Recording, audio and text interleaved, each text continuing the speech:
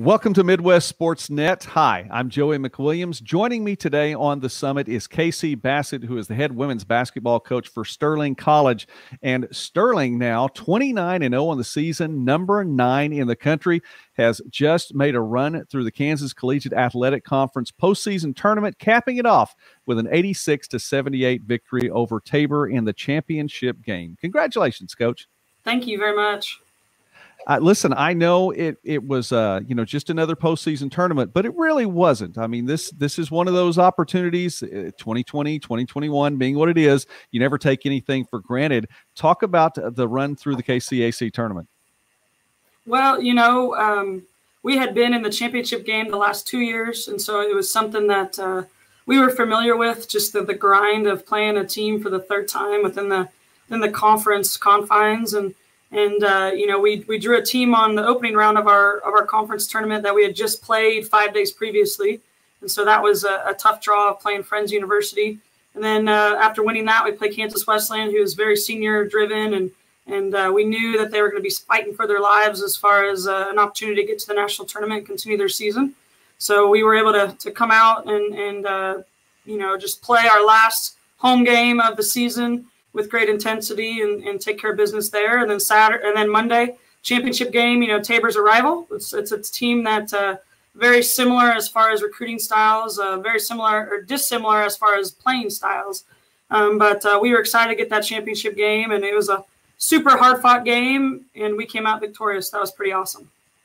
Well, again, congratulations for that. It's the first conference tournament championship for Sterling since 2011-2012. First regular season title as well. You guys went 26-0 through the regular season, and, of course, these 3 more wins at the end. You mentioned playing in the championship game now for the 3rd consecutive time, and that is something I want to hear from you about a little bit, in that this team seems to have been prepared for this year very well, especially from the near misses of the last couple of years, second in the conference tournament, second in the regular season. What did that experience mean to put this team now where it is? That was huge. The last 2 years, we've just been super happy to get there, it felt like almost. And we started the championship game, just really not ready to play in a sense. And so this year, having the experience that we had the last 2 years, I decided to totally flip our routine and do something different than we had the previous 2 years. We didn't go down and shoot around at Hartman Arena. We chose just to stay here and shoot around here and kind of do pregame things here and get to the gym at a reasonable time, as opposed to just finding things to do in between shoot around and game time. And this team, one of the things that's so special about them is they just are ready to play whenever called upon. So they were excited. Absolutely, having the experience at Hartman was invaluable on Monday, and we were able to come out and start well and then continue throughout the game and finally get that victory. We're speaking now with KC Bassett, who's in her 7th season at her alma mater at Sterling, and we're here on the summit today. I encourage you, please do consider subscribing to the channel Midwest Sports Net. We've recently hit 500 subscribers, so please be along the list and help us get to 1,000. As coach, it is your alma mater, and you're 9th on the all-time scoring list there. And up until recently, very recently, you were at the top of the mark in career assists. We'll get to that in just a moment, because that's some quality play, and your team has shown a lot of quality play over the season. The KCAC All-Conference honors were announced on Wednesday. And, I look at the graphic that Caden Ford, the sports information director, used to go with his stories. There are so many Sterling players on that graphic with KCAC honors. It looks like a team photo, Coach. And so I want you to talk about those players. I know once again this year the list is headlined by Kyla Comley, who, by the way, just surpassed you as the leader all-time in assists. Of course, she has 2,000 points to her credit as well. Talk about these players that really have gone a long way toward helping your team to be 29-0. Yes, I'm so blessed to be able to coach the young women that I get to coach every single day. And we talk all the time about how we're as deep as our very last person on the bench. And so, kind of the unsung heroes of our season have definitely been our kids that didn't get those accolades, but have just fit into roles, and each one of them are so important to what we do overall. But certainly we got some awesome honors as far as the KCAC All Conference goes. Kyla Comley was a first team All Selection. and was Player of the Year the last 2 years. Did not receive that this year, but I think she was perfectly okay with that, winning the regular season conference championship and then going on to win the conference tournament championship. She would trade that any day for the Player of the Year. And her numbers speak for herself, and her reputation as a basketball player, but as a person really precedes her as well. Her breaking my assist record, a little bittersweet, I'm not going to lie. But I would not want it to be broken by any other player. And it's pretty cool that it happened during my tenure as a head coach. And, right. It's a Sterling kid, which is pretty awesome, a Sterling High School player. And she's just grown tremendously and overcome a lot of adversity with injury. So it was pretty cool to be a part of both her 2,000 points, which is remarkable, but also breaking that career assist record. Second, that person we had on first team all KCAC was Bailey Bangert. Bailey just has a heart of gold. She is a twin. Sydney Banger is her twin. They're both from Kingman, Kansas. And just two kids that have improved a ton over the last 3 years of their time at Sterling College. Bailey just is very level-headed, which I so appreciate with her. You'd never know if she made or missed her last shot. She is a great defender and always is assigned the task of defending the best player on the opposite team if they're a guard. And she just came along this year and has just played a great role. And there's some nights she scores a ton of points, and there's some nights she has other opportunities to do things in other areas. And so she's just been extremely steady for us. And, she's shooting the ball incredibly well, knock on wood, and we hope that continues, but has just been a great leader with Kyla this year. Then we were lucky enough to get a second team, all KCAC, and Alexis Theus. Alexis Theus is from Liberty Hill, Texas, and she can just do so many special things. She has a jump shot that I don't think I've ever seen in women's basketball and college women's basketball. She can kind of hang in the air and is just almost unstoppable when she does that. But Alexis has improved tremendously on just shot selection overall. She's one of the top field goal percentages in the conference, and I attribute a lot of that to just the choices she made shot-wise. And then also she's become a much, much better defender. So just really solid overall player. Her and Bailey Banger traded high scorers for many of the games. And I'd imagine for the KCAC coaches, it was pretty hard to decide which one of them to put where. But we're proud that Alexis got second team. Then we were able to get two players on third team, which is just phenomenal. Taya Wilson was the first one. Taya is also from Sterling. 2 years ago, Taya was the freshman of the year in the conference. She was also on the all-defensive team.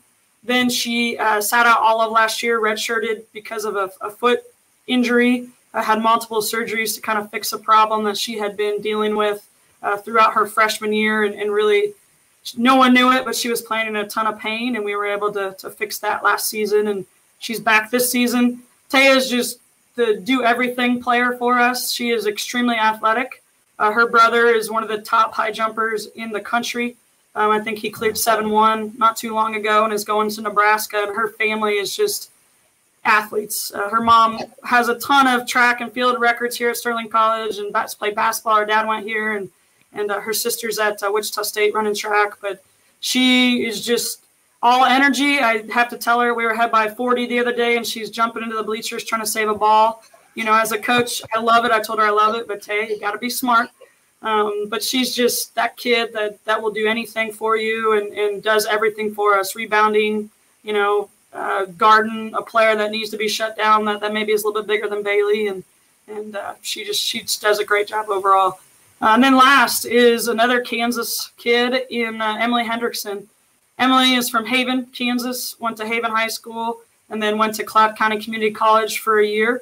This is her second year with us, and Emily just comes off the bench and just automatically gives us firepower.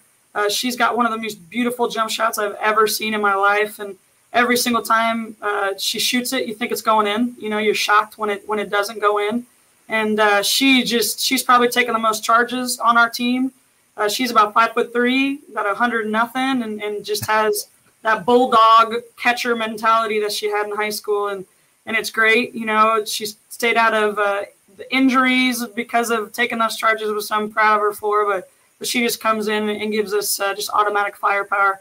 The things about a lot of our players is if they were on another team in the conference, they could possibly be getting more time or even starting. And so these guys have accepted their role, and it's been pretty awesome to see. Well, the players weren't the only ones that were on that all-conference list. You are also named the Coach of the Year in the KCAC this year, and I know that has to mean something for you and for the school as well. Yes, it's awesome. It's the Lonnie Cruz Coach of the Year. Coach Cruz was the coach that I played for, the coach that I was an assistant with for 7 years, and the coach I took over for when he retired. Just a huge mentor, great friend, and it has been a gigantic loss in my life when he passed away. But it's awesome. I told my players, they presented me with the trophy after the game on Monday, which was really special and cool. But I said, coach is only good as their players, and they are just as much a part of that as me, and even more so, because they've done absolutely everything I've asked in this unprecedented, year of just crazy and change, and they've done outstanding. So it's more of a tribute to them. I'm very excited and humbled to get it, but definitely a reflection of them, probably more than me. Well, this year there are no divisions in the NAI, and that means, of course, coming into the national tournament, no Division I, Division II. The field should be just wide open, and many quality teams out there. When you look at this team, and without giving away any state secrets from the playbook or anything like that, but what do you see as the strengths of this team that could help you have a long postseason run? We are very veteran-laden. I think that's helped a ton this year, more than any other year with dealing with COVID. We play really fast. We, are super up-tempo. We get up the floor very quickly, and it seems like teams in the first and the second half can hang with us, but, that third and fourth quarter, it's a little bit more difficult, and things get a little bit slower on their end. So we've been fortunate just to stay injury-free and stay really COVID-free, and so we have a really good rotation that we use of about 8 players, and they know exactly what's expected of them, and we run the floor really, really well. And it's pretty gratifying when a team scores and is celebrating a little bit, and we're already down shooting a layup on the other end. That's just the style that I love to coach. It's the style I love to play, and that's something I think I'm hoping in the translation of just being able to watch us on film, people don't quite get just how fast we are up and down the floor. But that's probably the number one thing is just our tempo and speed of play overall. I understand. Well, Coach, you're going to find out who you're going to play and where you're going to play. That's the selection show for the NAI is at 6 p.m. on Thursday night. So you'll be finding out very quickly, the direction and the path that you have to try to make that postseason run a long one. So success to you all for the rest of this season. Again, the Sterling head coach, KC Bassett, the Lady Warriors, 29-0 right now, still undefeated on the season, number 9 according to the coaches poll. And we'll know a little bit more about that postseason placement here pretty quickly. Thank you, Coach Bassett, for taking time with us today here on the Summit. And again, success to you, and may it be a long postseason run. Thank you. Yep, that's our prayer, and that's what we're working hard towards. And just thank you so much and all your coverage on Midwest sports.